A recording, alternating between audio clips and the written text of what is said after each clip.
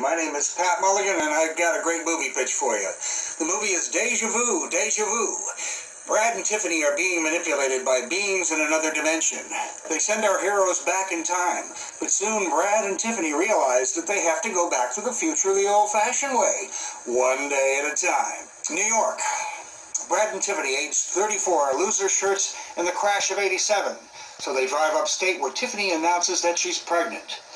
In the meantime, a class is being conducted in the fourth dimension.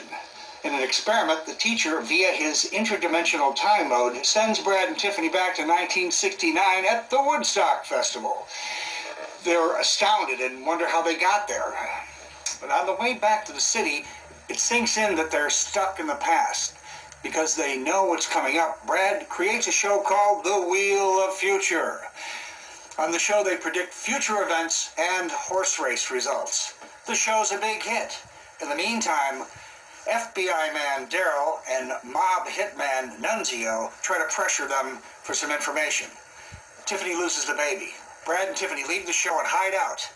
Brad starts boozing and becomes bitter. They fight, break up, and go their separate ways.